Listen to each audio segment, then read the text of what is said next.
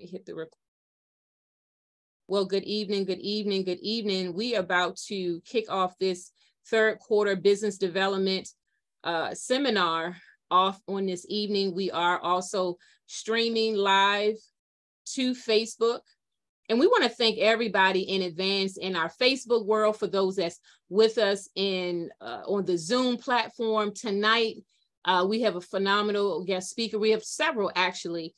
So for those that may not know me, I am Catherine Trotter. I'm your host for this evening. I'm a business strategist. We always host monthly business educational workshops for business owners, and we always bring on guest speakers that can bring real information that can help you grow your business. So tonight is legal night, right? So we have two phenomenal attorneys that are with us.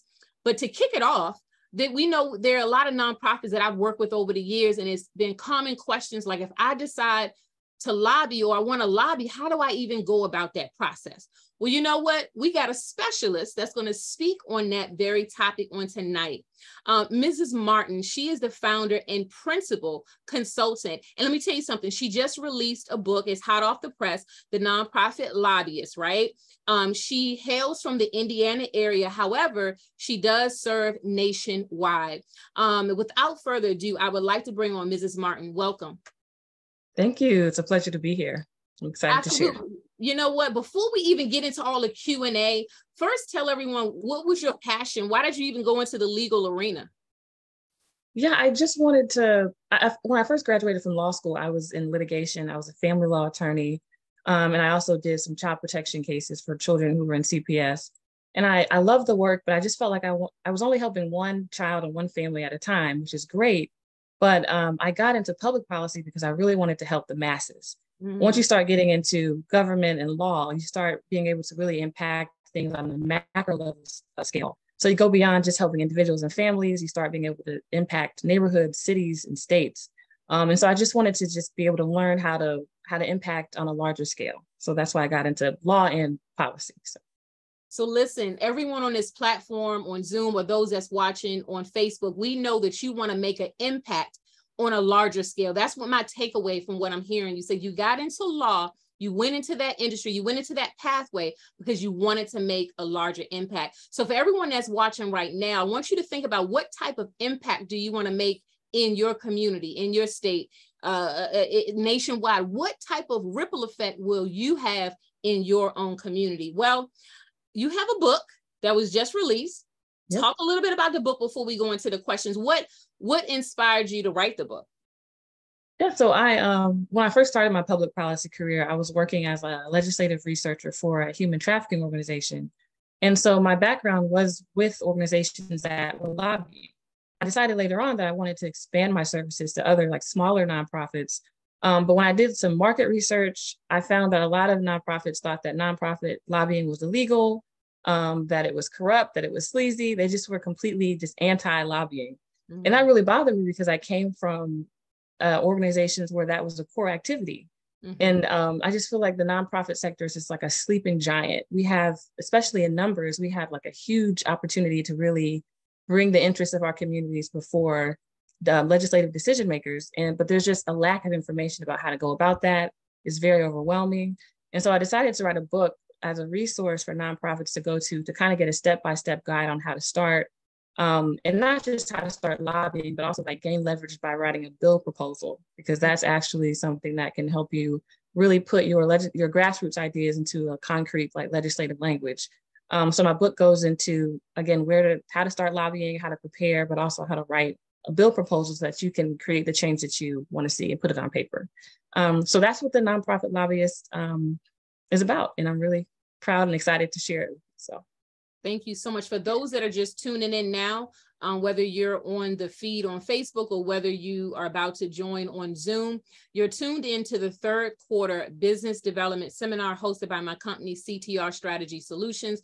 We are joined by Attorney Martin. We're also joined by our co-host, Mr. Mark Wiggins, who you'll hear from in just a moment. Tonight, we have several questions, some common questions that we have received or thought about that most nonprofit organizations have if they want to decide to go and lobby. So one of the first question is, what are some of the biggest reasons so many nonprofits are hesitant to engage in lobbying? Yeah, I think the biggest reason is that there's this misconception that nonprofit lobbying is illegal. And I think that stems from the language that's actually in the federal tax code. The tax code does say that nonprofits can lobby, but only in an insubstantial amount. But the problem is that it doesn't really go into detail about what insubstantial means. You know, is it 1%? Is it 5%? Is it 10%?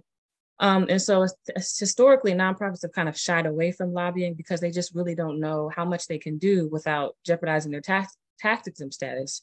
And then over the years, it morphed into this idea that, you know, nonprofits just can't do it at all. But that is a myth. It's not true that nonprofits can't lobby. In fact, they are encouraged to lobby.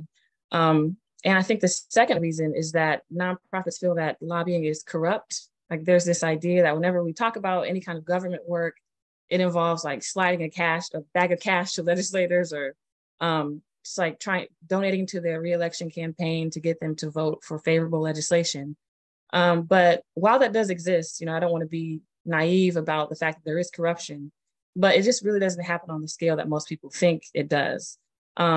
Lobbyists are a really great resource for legislators who really want to know what's going on the ground. They're a great source of, you know, knowledge and expertise. And then at the core of it, you know, nonprofits are not allowed to dedicate or not allowed to contribute to a legislator's reelection campaign at all. It's completely prohibited. It's illegal. You can lose your tax exempt status for doing it. So to the extent that, you know, legal bribery, as it's called, does exist, 501c3s just can't engage in it at all. And it really is dependent upon legislators who care about nonprofit causes to really champion those social issues. So, you know, contrary to popular belief, there are legislators who care about nonprofit causes. You just have to find them. And then the third reason that nonprofits don't lobby is because they feel it's outside of their mission. A lot of nonprofits are focused only on direct services. And while that's great and that's necessary and much needed, I like to kind of encourage nonprofits to consider lobbying not as something outside of their mission, but an extension of their mission. So you're not really like, you know, neglecting your core issue or your core community. You're just impacting a larger number of people. So instead of impacting individuals, you're impacting cities, neighborhoods, and even states. So yeah, those are probably the main reasons why only 3% of nonprofits lobby. Catherine, can I jump in? That's yeah, go ahead, jump in. Mr. Martin, I have a question for you. Thank you for the work you do. People, do you think that people just don't really know how to lobby? Like what is lobbying? You follow someone like AARP, who I've been getting mail since, I don't know, 6 years ago. And they're one of the biggest lobbying firms around. They lobby heavy for the community. But what do you think about that? We don't even know what to lobby for. Exactly. Yeah, I think there's a lot. We just don't really know what it is. Like I said, a lot of people think that lobbying is going to a legislator and saying, hey, if you pass this law, I'll give you $20,000. You know, the definition of lobbying is simply to influence a legislator to support or oppose legislation. That's it. It doesn't inherently involve, you know, cash or donations.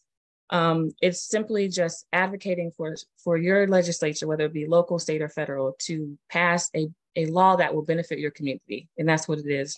So yeah, there's definitely a lot of misconceptions about what it is and how to go about it. So that's my work. Yeah. Okay, so a follow-up question. Sorry, Catherine. So I want to know, can you provide an example of what a local foundation who started for a reason, let's say they started for drunk driving, gun violence, or whatever, how would that organization really start lobbying locally? Because that's really what they're trying to do anyway. They just don't know they can do it. How would that look? So, well, first, there's a number of like compliance issues that nonprofits don't know about, that my book talks about too. So you have to make sure that you're lobbying within your allowable limits, which the tax code does talk about. There's like a whole provision in there that tells you how much lobbying you can do based on how much money you make per year. So I would definitely look at the tax code and make sure that you're staying within your limits. And then make sure that you have a way to record your lobbying activities, because that's like the foundation of compliance. And then also make sure that you know the registration and reporting requirements at the level that you want to lobby. So there's the local government, state government, and even the federal government have reporting requirements, because they all want to know, you know, who's trying to influence the government. And so you have to comply with those things before you even start before you even send your first email. So a lot of nonprofits, they get When they find out they can lobby, they get excited and they start setting up meetings, but there's this whole bunch of, legal groundwork that has to be laid first. Then you can send your first email, set up a meeting, and go from there. If that makes sense. Yeah. Yeah. Oh, it makes sense. Yeah. Makes sense. Okay, good. And anyone that's watching on Facebook, I want to give a quick shout out to Christopher on Facebook that's watching. You'll actually be hearing from him on Thursday when we do our workshop, but Christopher is an investment advisor. So if you're on Facebook, you can drop your questions. For those that's on Zoom, you can also drop any questions in the chat box. So the book that you have, Attorney Martin, is that a step-by-step process to help someone if they wanted to lobby? So I think one of the part 2 question was, why is it so important for nonprofits to lobby? But I think the question that Mark asks is important. Sometimes it's some skepticism, not because one may not want to, but how to. So if you could just kind of share some of those fundamental steps. Yeah. So once you get all the legal compliance stuff together, you would, send an email to set up a meeting with your legislator through their staffers. It's very rare, it's very rare that you would be able to speak directly with your legislator, especially like the higher up you go. Your local legislators, yeah, you might be able to email them directly. But on the state and federal level, you have to go through their team of administrators called their staffers. So you would send an email saying, we have these concerns in our community. We want to speak to, Senator or Representative such and such about addressing it through a piece of legislation. So you would set up that meeting, and you want to be very short because legislators don't have a lot of time. So you want to make sure that you have a prepared speech. You have like what's called a fact sheet, which is like a 1-page that really just condenses your issue into bullet points so that you can give your legislator like a quick overview of the issue. And then what I advocate for very strongly is bringing like sample language of a bill proposal, which is one of the things that I specialize in, is helping you get your grassroots idea into legislative language. Then the legislator will introduce that into the legislature. It'll go through a committee. And throughout that process, you will continue to get to run a campaign, raising public awareness of the fact that a bill exists, getting the public to call their legislators, really just showing public support so that you can let your legislators know that this is an issue that's important to their constituents. And that's just a general overview of the process. So. And so for those that are just watching now, or you may end up watching the replay, the first segment of our business development workshop tonight is with Attorney Martin. She specifically wrote a book talking about the nonprofit lobbyist. So this first phase of the conversation is specifically for organizations. You have a nonprofit, you have a 501c3, or you have a grassroots organization, you have a great cause, but now you want to start tapping into legislation. Now you want to start seeing how your organization can influence a shift within your community, but from a legal perspective. And so that's the conversation that we're having right now. So one of the other follow-up questions was, what's one of the most memorable nonprofit lobbyist initiatives that you personally was a part of? Mm-hmm. I would say back in 2021, I worked with an organization based in Chicago that was founded by a physician who worked with low-income patients. And when he would talk to these patients, he would find out that a lot of them had been impacted by gun violence. A lot of his patients had lost children to gun violence, but they couldn't afford to pay for their funeral and burial expenses. So they were going into debt just trying to bury their loved one. They didn't have time to grieve because they were stressed out about how they were going to pay for, just holding a funeral. And so he contacted me because he wanted me to write a bill that would create or revise the state's victims compensation program, because that program just had a lot of issues where people were overloaded with a lot of paperwork. It was backlogged, so people wouldn't get compensation for a few years. And it wasn't really it was more of a reimbursement program instead of a compensation program. So they would upfront, they'd have to spend thousands of dollars going into debt and then hope for to be reimbursed when, it may not have even been possible. So he approached me to write the bill. And in the background, he was doing a lot of campaigning. He ran a grassroots campaign. He had a lot of press conferences. And that bill ended up passing the first session that was introduced. And if you know anything about lobbying, you know that that's very rare. Sometimes, it could take, several years for an initiative or a bill to pass. And so it's a really big deal that it passed in the same session that it was introduced. And the bill ended up providing victims of gun violence, or the families of children who were victims of gun violence, with payments from the state to be able to pay for funeral and burial expenses so they wouldn't go into debt. And so that impacted, families all throughout Illinois, and it was really big success. So. No, I mean, that's phenomenal. You talk about the money aspect. So when you're trying to submit something for legislation or you want to lobby on a cause, what is the financial component for that for a nonprofit, or if any? Yeah, well, it costs money to go and meet with your legislator, just travel expenses. It costs money to register as a lobbyist if you're going to be doing a significant amount of lobbying. So that's one question. Before move forward, what is the cost of becoming a lobbyist? Anybody can be a lobbyist, but the cost really comes from the registration as a lobbyist. So you have to register with the state if you're going to do a significant amount of it. And then, of course, there's those practical expenses like traveling to meet the legislator. So, I mean, a lobbyist is not necessarily like, there are people who work as lobbyists and get paid for it, but there are also individuals who in communities who come together to approach their legislature to address issues. And that's not something they're necessarily compensated for, but there are expenses associated with that type of work. And so like a standard fee though for I know you mentioned that you have to enter something in it. So is it different from state to state? It varies from, so the registration and reporting fees, those vary from state to state, and they could range from, a couple $100 or maybe like, I think there's some states actually where there's no fee, all the way up to maybe like, $300, $400, $500. So it can be pretty costly for a nonprofit that doesn't have that much funding. But foundations are a great source of funding. And then coalitions, and I can't stress this enough, is that the power of coalitions is partly because when you have, 10, 20 nonprofits coming together and pooling their resources, that's where the funding comes to be able to engage in that type of work. And so one nonprofit may not have the funding to do the work, but 10, 20, 30 nonprofits to create a coalition can share and pool their resources. And that's really where the power comes from. Perry, Martin, let me jump in and ask a question.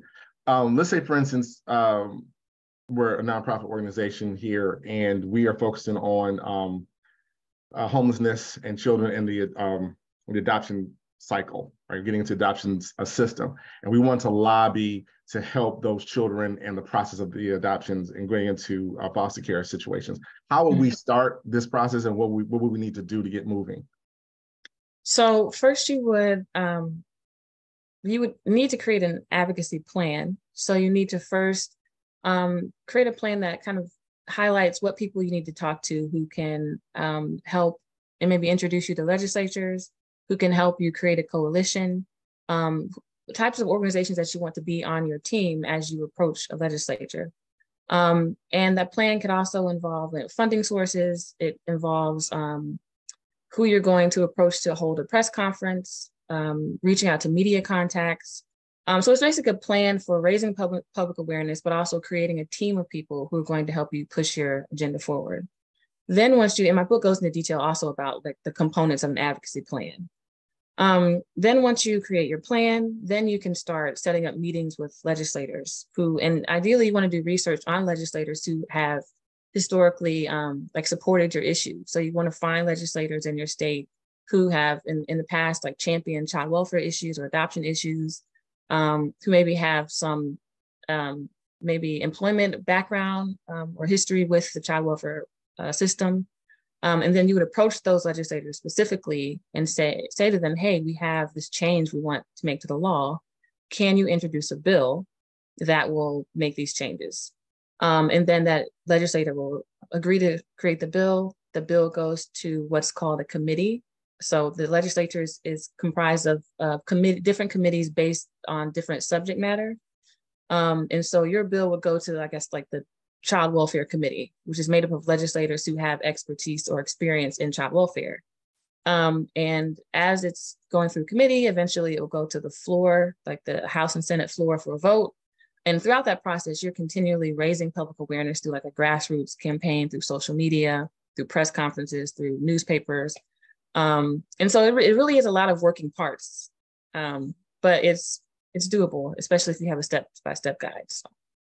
So last question, just to what you're speaking is above my pay grade. So for people out here, and again, this is for the listeners and for myself, when should we call you? when should the call come to you? Because what you're talking about, again, maybe that fear factor. I know right now I'm like, I'm gonna just raise these funds and get scholarships, but there's so much more we could do. When do we call you? So call me when when you're on a webinar and you have this little inkling of an idea, this little whisper in your ear saying, maybe I should lobby. Call me at the very beginning of, that journey, because I can help you from step 1 to step 10, run an entire legislative advocacy campaign. So a lot of times the beginning for most organizations is just trying to get their board on board. So my board of directors doesn't believe that nonprofit lobbying is a thing, or they don't believe that it's beneficial. They don't believe that it's part of our mission. How do I convince my leadership that lobbying is something we should be doing? And so I hold workshops, convincing board members that this is an impactful thing that their organization should be doing. I help them go to the next step, which is learning about how to comply with lobbying laws. And then after that, creating an advocacy plan, building a bill proposal, and then actually approaching your legislator. So. Yeah, that's the first thought. Right. Yeah. It can be overwhelming. It is. I get it. It's overwhelming. I think that's why nonprofits don't do it. But if you have somebody holding your hand like me to help you, then it's doable. Awesome. I want to give a shout out, and then I have a follow-up question. Great question, Mark. Be thinking of a next one. So I want to give a shout out to Eric Holmes. He's tuning in from the Baltimore, Maryland area on Facebook. He's an author. Also, he's a community agent. He does so many great things in the Baltimore community area. So follow him if you're in the feed. And if you're in the feed on Facebook and have questions, feel free to drop it there. If you're on the Zoom platform, feel free to drop it there. Again, what we're doing tonight is the third quarter business development seminar. It's a 2-part component. The first half, we're speaking with Attorney Martin. She's specifically speaking to the 501c3 community, grassroots community that want to tap into how do they become a lobbyist, how do they champion their cause from a legislative perspective. Then we have a second attorney that's going to be joining us tonight, and she's going to be talking about trademark, intellectual property, contracts for partnerships, contracts if you're being brought into a situation or if you're bringing on clients. That's part 2. Right now, we're back to Attorney Martin. So realistically, how long can the process take? So realistically, it could take, from 1 year to 3 or 4 years. I mean, it really just depends on, there's so many different factors that impact, whether a bill will be passed. And a lot of it is political. Is your party the party in power, or is the party in power a party that has a platform that is pushing back against your issue? And so it really, a lot of times, the legislature doesn't have your issue as a priority. And so you have to keep going back again and again and again to convince the legislature that this is something that needs to change. I can give an example of one of my favorite examples of that type of work would be the California Can't Wait Coalition. And so over the past decade or so, the California's public health system had been really suffering. It was severely under-resourced. It just really didn't have the capacity or resources it needed to serve the community. And so a group of nonprofits and public health advocates and even some corporate sponsors got together and created the California Can't Wait Coalition. And they just basically educated legislators over a 2-month period about the need for additional funding for the public health system. And previous to that, they had been asking for funding over and over and over and over again. And the legislature, particularly the governor, just did not think that it was necessary. So they finally changed their approach and decided to sit down with individual legislators and educate them about what the public health system was for, what it did, why it was important, how their own constituents were suffering from not having enough funding. And that was a session that worked. That was a session in which that legislature allocated an additional $3 billion per year towards the public health system. So again, sometimes it could take years to get their attention for them to really see how their lack of funding or how their lack of prioritizing the issue is impacting their constituents. It could take, a year to 3 or 4 years, but it's all about timing and politics and your approach. So. Got it. And you said something about they had to keep going back there. Where's what does that look like? Oh, I'm sorry. So you have to keep, once you approach a legislator and ask them to introduce a bill, the bill is introduced into the legislature and it goes to different committees who decide whether the House and the Senate is going to vote on it. Sometimes that bill dies in committee. So if the members of the committee don't consider your bill to be a priority, or they don't think it's fiscally, like it's financially responsible, or they just don't think it's important, then that bill dies in committee and it's not considered at all for the rest of the legislative session. So you have to reintroduce that bill again the next session in hopes that the committee will prioritize it. And so that's what I mean by going back and back. It's just basically reintroducing the same bill over and over again until, they find it important. I have another question. I'm going to pass it back to Mark. So with all of these steps, with all of these movable pieces that's needed, then why would a nonprofit do this? I mean, how can it make a profound impact in the community by going the route of being a lobbyist, under your nonprofit? Well, I think the number of reasons, but I think the most compelling reason is that it's an overlooked source of funding. So like I just gave the example of the California Can't Wait Coalition. When they got that $3 billion to invest in the public healthcare system, for an individual nonprofits, that looks like grants to community organization, that looks like contracts to nonprofits who are into government contracting. So then again, that nonprofit is able to serve their community even better because they have those resources. But that came as a result of multiple nonprofits getting together as a coalition and fighting for funding that could help the entire system. So it really leads to systemic change that kind of trickles down to the micro level. And I think that's the part that nonprofits tend to overlook. It's work, but it's so worth it on the macro scale. So, and you just brought it home for me with what you just said, and then I'm gonna pass it on to Mark. By several organizations coming together. It wasn't just one, it was several organizations coming together. And through that collaborative effort, they had one cause and they were able to get the funding. I think you say 3 billion or something. 3 billion. 3 billion. And then from a systemic level, they was able to make change. So there are a lot of nonprofits out there that's doing great as an individual nonprofit, but the really the meat and potato, I feel, of the conversation tonight with this first half is how can nonprofits come together as a coalition? And from that, how can you use the tool of legislation and lobbying again to move the needle forward and to create systemic change, right? Exactly. So it's a lot of times we'll wake up, we'll see something on the news, or we'll wake up, we'll see something on social media, and we'll say, man, it's still happening again. And I just want to encourage anybody that's watching now on whatever platform, or you may be watching a replay, if whatever that thing that keeps gnawing at you over and over again and saying it's still happening again, maybe it's time for you to consider going down the path of lobbying.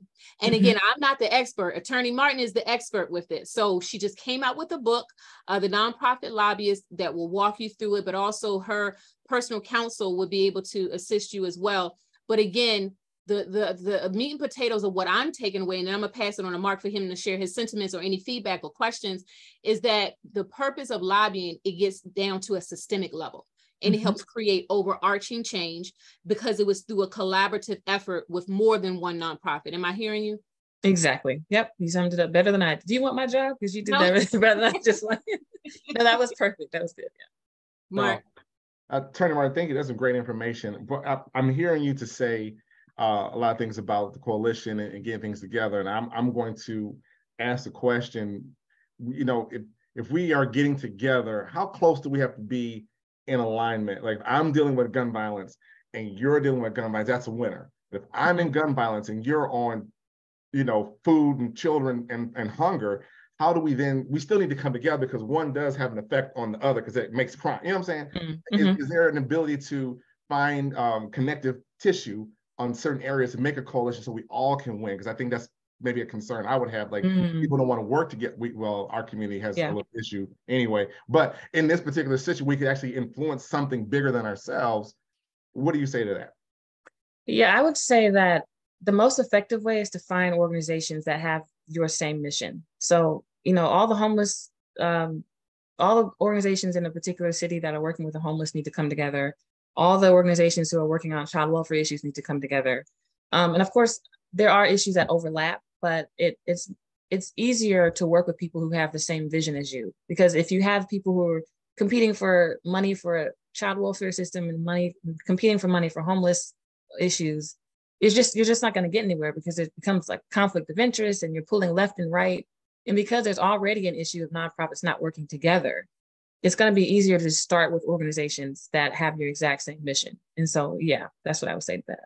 All right. And lastly, I do motivational speaking. I'm all about getting people off the bench, as you can see. What motivating thing can you say to those out here listening on the platforms and those who logged on to buy your book? What would you say to them to encourage them? It sounded kind of tough, like I could give up at any given moment. There's a lot. What would you say to them as they start this journey, or they have the inkling, as you said, to move in this journey? What would you say to them so they would not give up?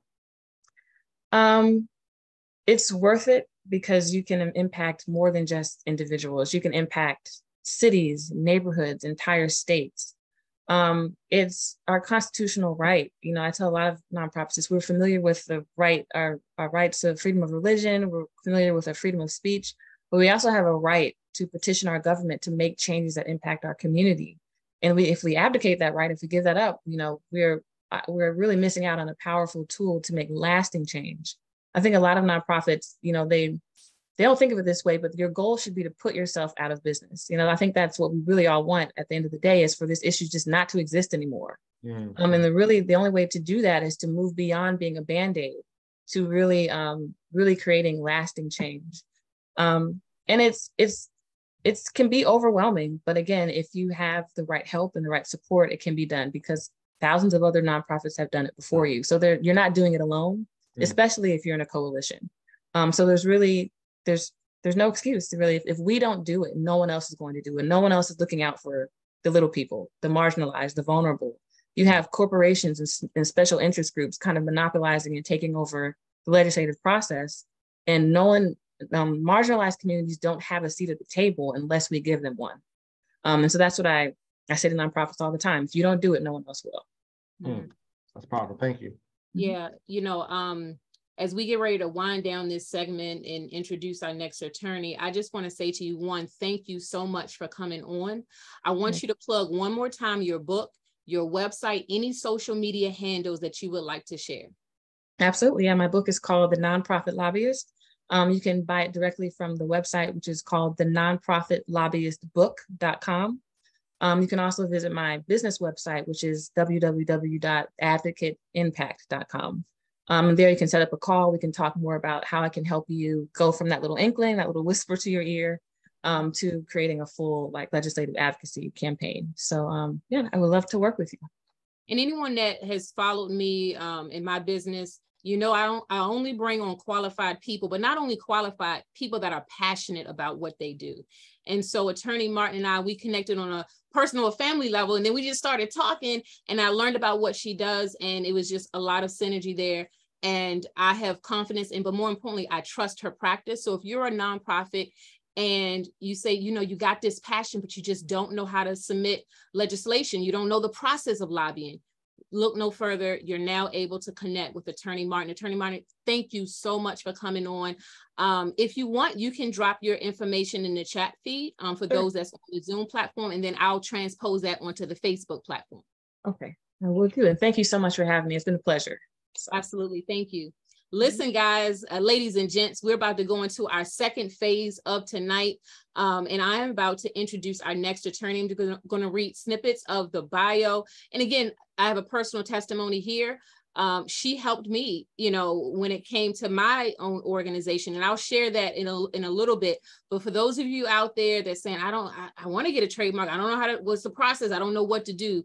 Again, seek out for a professional that's skilled. So Attorney Durant is a skilled and creative attorney with over 21 years of diversified experience in brand protection. She has a law degree and a master's degree in global leadership and a bachelor's degree in political science. You know, again, when we're thinking about building our business and building it strong, we have to seek out for qualified individuals.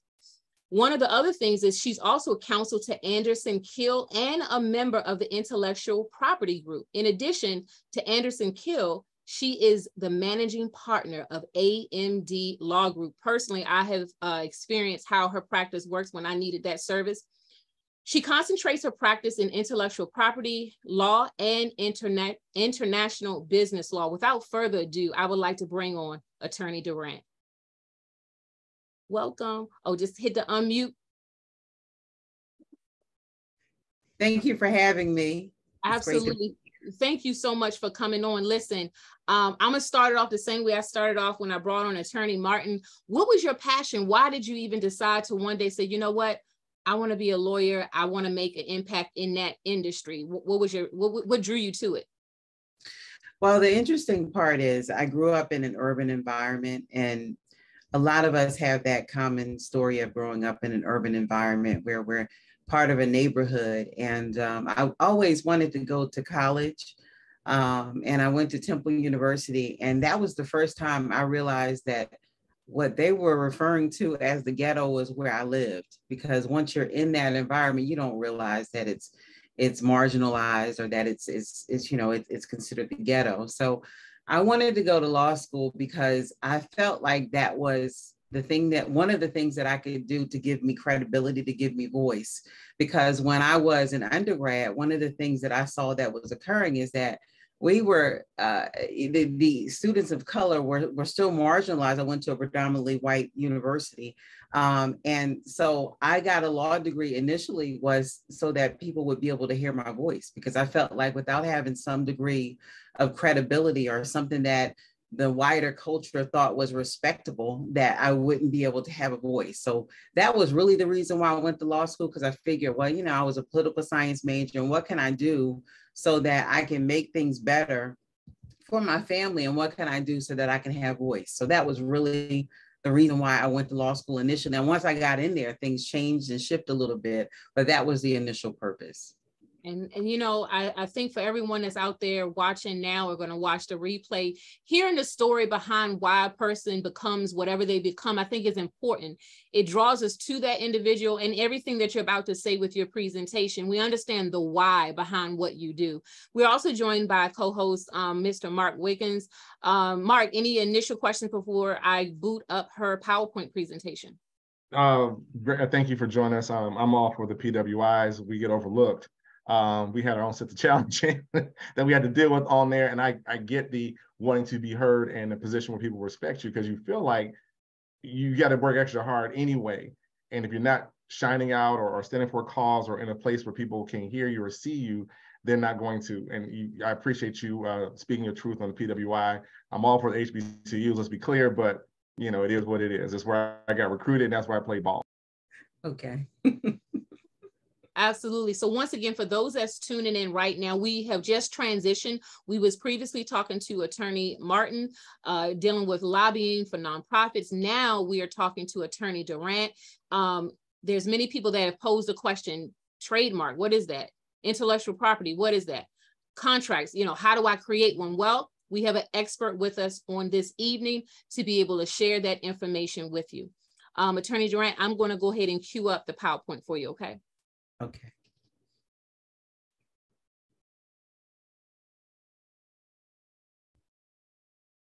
And let me know when y'all can see my screen. You can see it. Okay, perfect. And you just let me know when you want me to flow to the next pages. Okay, all right. Well, I want to start with just a basic idea of why you would engage in intellectual property. I generally look at intellectual property in the space of brand protection. So when you start your business, I use a phrase, it's called safeguarding your dreams by protecting your brand. When you start your business, it's like your baby. It's a thing that you're nurturing, that you want to see grow. And it's important to think about how you can protect it to make sure that you have ownership in it. Intellectual property is one of those items of personal assets that's transferable. So it lasts beyond the life of your business, but the scope of intellectual property is covered by 4 different things that you can think about.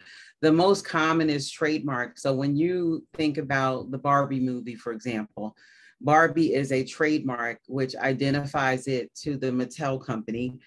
It's the brand that you're using in commerce. It's what your clients see. It's not the same as your business name. It's what's out in public. It's what you're using in your marketing, your social media. It's on your Instagram. Sometimes you might hashtag it. That would be your trademark that identifies that this is my particular product or my service. Copyright is how you would protect your artwork, your books, your photographs, your corporate manuals. And what that means is you don't want anyone to be able to make unauthorized copies of your work. So as you're creating the intellectual property, you want to make sure that you have ownership in it. And in both of those instances, you receive a certificate that proves that you created the work that you say that you created. Patent is if you, let's say you created a new form of a shopping cart, and it has a useful purpose in commerce, you would protect it by patent. And then trade secrets, let's say that you don't want to disclose what you have, you want to keep it a secret. So for example, the formula for Coca-Cola is a trade secret.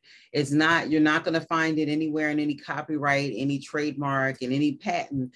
It's a business secret that's protected by a series of non-disclosure agreements, and it's kept confidential. And they think that they've done a really good job of making sure that it can't be reverse engineered. So when you think about your business, think about what you have. Do I have a brand name that I'm using in commerce? Is my brand name unique and special? Am I using a logo to market? Do I have copyrights? Are my blog posts, are they extra special that I need to be concerned about protecting them? Did I go out and pay a graphic designer to create this artwork for me? What do I have to do to protect that artwork? So those are the things to think about when we go about starting our business. How do I protect the things that I'm coming up with off the top of my mind that I'm putting out in commerce? And those are 4 ways that you can protect it. Next slide. But beyond that, there's something called moral rights. So if I'm an author and let's say on the internet, someone takes my work and they make it into a meme, for example, and the meme is derogatory. Well, one of the things that I can do is not only can I cite them with some sort of infringement, I can also cite them with violating my moral rights, because we have a right to have our work to be the way that we intended it to be. And that's something that is often overlooked when we think about the internet and how things are misappropriated. But we all have moral rights in what we create as our intellectual export. And then another form of intellectual property is our right to our personality and our publicity. That's name, image, and likeness. We hear about that in the context of sports athletes, but each of us have our own personal rights, personality rights, and our publicity rights to our name and image and likeness. So usually that comes into play when someone asks you to do, let's say someone wants you to go in and be a keynote speaker at an event, and they want to record the event and they want to sell the items of the event. Well, what you're doing is you're giving them access to your name, image, and likeness. And that's a lot of times we think that we don't have ownership in that, but we do have ownership in that in terms of you could actually, agree to a release with some conditions and terms in it as to how your name, image, and likeness can be used or how it cannot be used. Next slide. And even broader, when you think about intellectual property, there are other aspects that impact it. So I do a good amount of contract work, and that sometimes that's in the form of non-disclosure agreements to protect intellectual property. There are clauses that you can put in, let's say, a work for hire agreement, where if you have somebody to work for you and they're creating a manual for you, you would put a clause in there that says that any items that come out of that are my intellectual property. Estate planning, let's say that I register my intellectual property in my personal name, and I don't register it in a business name, and something were to happen to me, my intellectual property transfers as part of my estate. Corporate, let's say that I sell my business, all of my intellectual property that's in the name of the business or that's been licensed to the business is part of the business body that's part of the sale. Entertainment, if you think about, if I'm an entertainer, I'm a musician, I'm a singer, all of that I create, let's say that I go to a publisher and they're working on my book and I want to self-publish the book. I have to read the contract to make sure that I'm retaining all of my copyright. And sometimes I've even had clients where they would get a book self-published, but the copyright was never submitted because in the contract, the publisher said you were supposed to submit it. So that's, when you think about this space of intellectual property, I'm somebody that's always on guard with how my IP is used. But the intersection of IP and other areas of law gives you something to think about when you think about how creative we are and how often we create things that can be monetized and that can be transferred, that can be part of generational wealth. The next slide.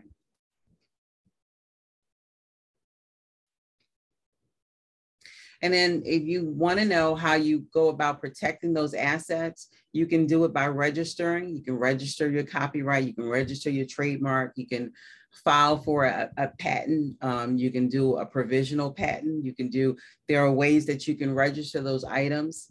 You can do an assignment. Let's say that I registered my trademark and I've gotten a certificate of registration and I want to sell, my idea or my business to another party. I can do what's called an assignment agreement where I assign my intellectual property over to that second party. I can do a license agreement. And that's where, let's say I have created a course curriculum and I want to license it to a larger publisher to produce it. Let's say that they have, they have greater contacts than me, but they want my contact.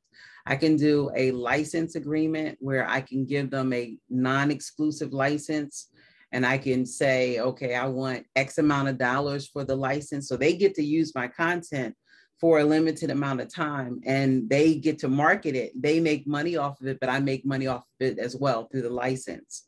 Work for hire. If I do hire someone to work on the content, I get them to sign what's called a work for hire agreement where I say to them, I'm going to pay you for doing this work. I'm going to pay you X amount of dollars. And at the end of it, your copyright for that work transfers to me. Because when you think about copyright is based upon original authorship.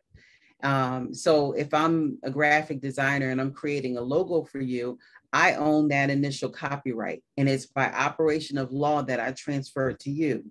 The operation that most use is called a work for hire agreement. That has a provision in it that says that you agree to give me the copyright for the work that you've created. It also will say something like, in the event that this does not qualify as a work for hire agreement, you agree to assign this copyrighted work to me. So those are things that you can do when you have somebody that's producing items of intellectual property for you. And then a release, that's if you have, let's say, the example of someone that's coming in as a speaker at an event. Most of the time, it's a good idea for them to sign a release that gives you access to their name, image, and likeness for the purposes that you need it for. So it might say something like, you agree to give me your name, image, and likeness in exchange for no compensation, but I'll give you X amount of copies of this publication or this particular recording or whatever it might say. So those are the ways that you can protect the intellectual property assets that you have and that you acquire as you go throughout your business. And the important thing to consider is that this is an ongoing process. Every time that you're creating anything, there needs to be some mechanism that says, is this an item of intellectual property? Is this of value? Is this something that I should be safeguarding and protecting? Next slide. And then I just want to talk a little bit about AI. Because of course, that's something that's been talked about a lot, and whether or not AI raises intellectual property questions. And there have been whole websites recently that have been created using AI. There have been blog posts that have been written using AI. And some of the problems is that there's a question as to whether or not there's any originality to it, and certainly whether or not there's any creativity. There's arguments that you can put in a search query and that's your creativity portion, but what comes out, there's questions about whether or not it's original. And if it is original, it may not be original to you. So I just bring that up because that's an area that's evolving. So I haven't had any clients that have asked me to protect anything that I knew was created using AI, but that's something to consider as you go about creating content and thinking about whether or not there's inventorship or whether or not there's original creativity attached to it. For some, it might be just a judgment call. Do you feel okay with protecting it? Did you change enough of what the AI spit out to make it feel like it's your own, that's a judgment call that has to be made. Next slide.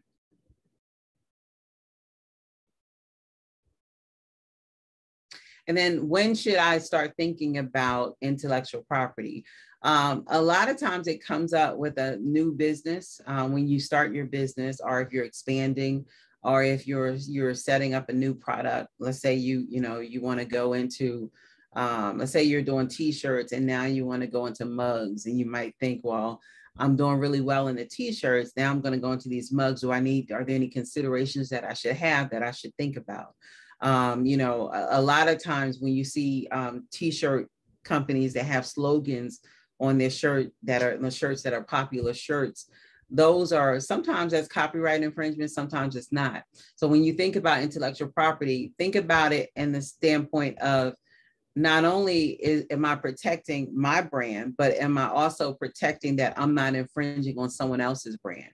And that's the converse to this, is that at least if you protect your brand, you know that you're entitled to use it. But also, when you go throughout your business, you do have to be concerned about whether you're infringing on someone else's brand. So that's all I have for right now. And I'm open for questions, Catherine. I do have your questions here. You want to fire them off? Yes, absolutely. I'm gonna leave this page up with Attorney Durant's information. Just quick personal story before I go into the questions. So some of you may say, how do I pick the attorney that's gonna be right for me? I can only share my testimony. Not getting all into the weeds of everything, but there was a situation that happened with me on my nonprofit side. And, a lot of times we wake up and we say, we're going to do this good deed. You don't think someone's going to try to emulate or copy the exact same thing that you're doing. Well, that happened to me. And I was connected to Attorney Durant. She did all of my paperwork. I was able to win the case, and I got my trademark for my organization. And so I just say to anyone, if you're in the beginning phases, you may think it's small at that moment, but you never know how big your organization can grow. You never know where it can go. So it's best to safeguard it from the very beginning. I didn't have anyone to educate me in that arena when I first started. And so this is why I'm passionate about bringing on the attorneys tonight. So for those that might be in your beginning phases, or whatever phase you might be in your business, you don't have to, not have the information. You don't have to walk around saying, who do I go to? Who can I talk to? We have individuals. And again, I trust Attorney Durant because she personally helped me. And one of the questions that I constantly get that come my way, and we'll pose this question, is there a difference with a trade name and trademark? Are they the same thing?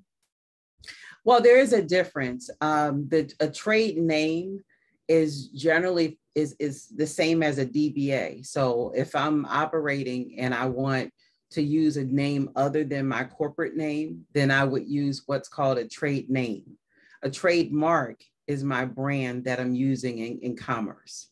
And then also a service mark, I'll make that distinction too. A service mark is if I have a service-based business, I might call it a service mark.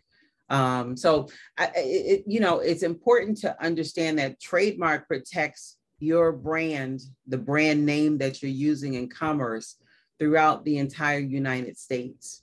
When you register your LLC or your corporation, it allows you to operate within that state that you're in. So when you register a DBA, generally it will allow you to operate within that business, but it doesn't extend outside that state. So from a general tax purpose, any state that you have lots of contacts in, you're supposed to be opening yourself up for taxation. A lot of new business owners think that if I have the LLC, that means I have the trademark. It doesn't mean that. It means that you have the right and the ability to use that name in that particular state. So even if you register a DBA in the name of your trademark, it still doesn't get you the same coverage as it would if you register a trademark. Okay. And a trademark that covers you for how many states? All of the states. All of the states. So for those that's tuning in now or are going to watch the replay, because we are recording this is viable information. Mr. Mark Wiggins, did you want to hop on with any questions or comment? Yes, right quick. Thank you, Attorney Durant. I'm over here cringing. I was like, oof, I need to look into that. So thank you for bringing it to light, especially as a speaker, as a content creator. You brought up some great points. But let me ask you this quick question. What, in your opinion, would be the first thing we would need to protect, trademark or business mark or whatever, what would be the first thing you would recommend? Well, I would certainly say it's your forward consumer facing brand name that you're using in commerce. It would be that, whatever that name is. So, for you, Off the Bench magazine, that would be, because I see that that's forward facing to me. That would be what I would focus on, is what's out there in the public first. And then I would move to maybe a tagline if you're using a tagline. So for example, a tagline is Nike's Just Do It is their tagline. So if you're using something to identify your business, because a lot of businesses that are new don't have name recognition. So you need a tagline so that people get it, because people don't just get it if they don't know anything about your business. So you'll add a tagline that explains it a little bit better. And that too can be protected by trademark. So I would focus on there. The whatever you're using in commerce is what I would focus on. Oh, awesome, thank you. Mm-hmm. Another common question that's often asked is, and you talked about intellectual property, but like, let's say if someone has an idea, can that idea be protected, or what technically can be covered under the law? Well, ideas can be protected, but a tangible embodiment of the idea can. So I have to do something with the idea beyond just think about it. A lot of times people will share ideas with other people, and the person that they share it with will take it and run with it. Mm-hmm. Before you get a chance to run with it. Well, they can do that because it was just an idea. It was a thought in your head, but you didn't create a website. You didn't create a logo. You didn't use it in commerce. You didn't do any of that. All you did was think about it and share it. So that's why a lot of times it's important to not share it, because they might beat you to it. And for trademark, in the US, it's first to use. Outside the US, it's first to file. So when you're in the US and you use a particular brand name first, you have what's called priority use in that particular brand name. But the problem is that if you share it, the person can use it and establish priority before you get to do it, before you actually get around to doing it. So I would say that it's important to not share the ideas and to actually put it in a tangible form.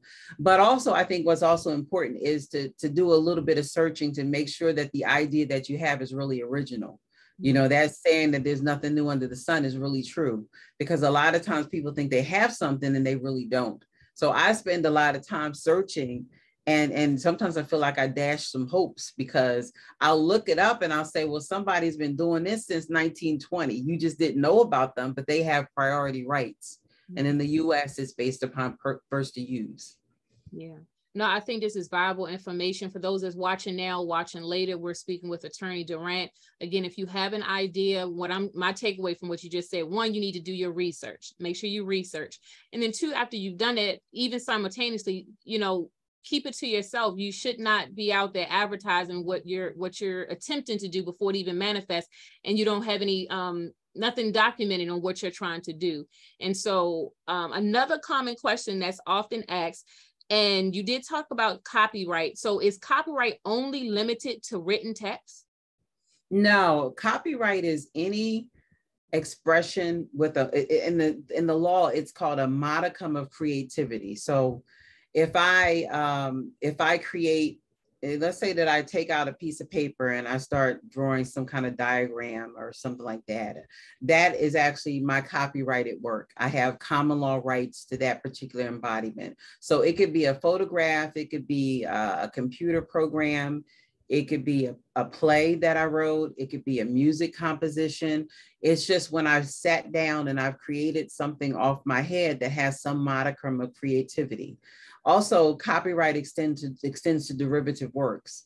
So you're allowed to, I guess, sample to some extent and create a new work from an existing work, and that's called a derivative. So anything that's tangible that I can actually point to as an expression. So if I can play my song, if I can show my art, if I can read my book, if I can perform my play, those are items of copyright. Just 3 last questions. And we want to give a shout out also to Mr. Ronnie Francois, who has joined us on Facebook. For those of you that's on Facebook, thank you for tuning in. The next question, another common question. What are the fundamental components of a partnership agreement? So, people, may want to come together and do business together. What are some of those fundamental ingredients to do that? I think what I think should happen with anybody that's going into a partnership, I think there should be at least an informal understanding, not a full-blown deal sheet or anything like that, but an informal understanding of what the expectations are, first of all, what the business is, what each party is going to do, what are the capital contributions for the business, what is a succession plan? How are we going to handle it if something were to happen to one of us? What happens if one of us wants to pull away?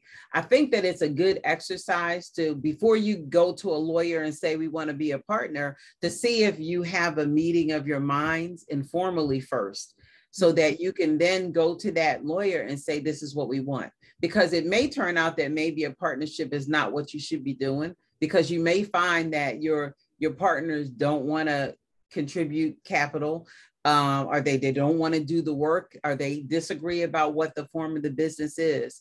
But the elements of the agreement itself are those things that I've outlined. It's who's going to do what, what's our succession plan, what's the capital, what's this business that we're creating.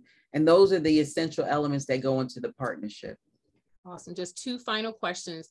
The next common question we often get is, my business is growing and I'm getting new clients, but I don't have a contract for the services. How do I create that contract? And do I need one? What are some fundamental things I should have for a client contract? Well, of course, I'm biased. I'm going to say you absolutely need a client contract so that you know who's doing what the expectations are. The termination, how can I get out of this contract if I decide I don't want to work with this client anymore? Or the client decides they don't want to work with me anymore. How is the compensation going to work? So a contract gives everybody an opportunity to have a understanding of what we're going to do together. And without that, you're hanging loose. You can have a verbal agreement where you can have a series of verbal discussions or emails and try to put that together as a contract if there's a dispute.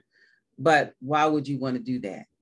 So I think that you need a contract just so that you are held accountable and your client is held accountable for what you say you're going to deliver. Mm-hmm. And then the final question, how can a business owner retain your law practice services if they should need any of the things that was discussed on tonight? The best way is to email me, send me an email. I can put the email in the chat box.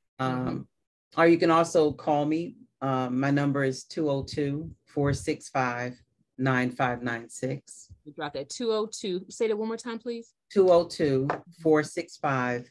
9596. And I think it's a question in the chat from Dr. Leroy.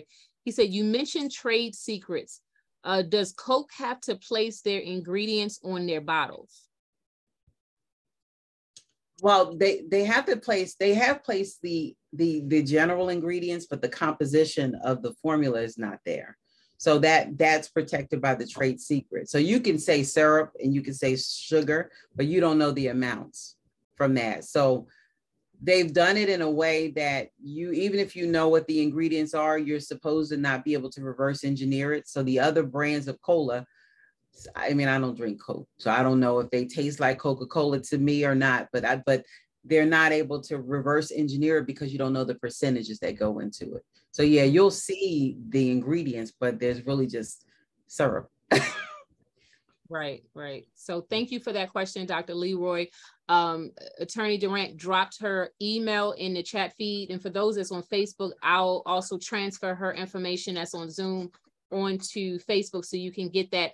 And tonight has been recorded. Shortly, it will be up on our YouTube page for those that want to look at it on replay there, or you can just hit the replay right on Facebook. For those that was a part of the Zoom platform, we thank you for joining us.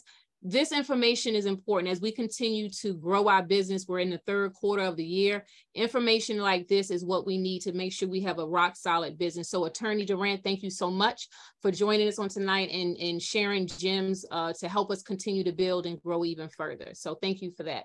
Any final words that you would like to share before we close out?